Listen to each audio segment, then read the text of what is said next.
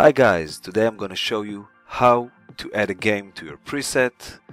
So I open up Mirror Me Booth and I'll go to a preset without a game, and I will go to the workflow tab, and I'm going to click the add state button. From here I'm going to select animation, and I'm going to select Tic-Tac-Toe game from the games folder. Now I'm going to set the trigger to be event, and I'm going to drag and drop it just after the second animation here, and I'm going to change the second animation to something more suitable. Let's play tic-tac-toe, and I'm going to adjust the time here to 4 seconds, and that's it.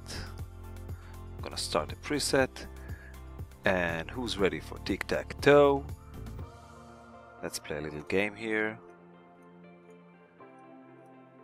Yeah, I won! Thanks for being with me, and goodbye.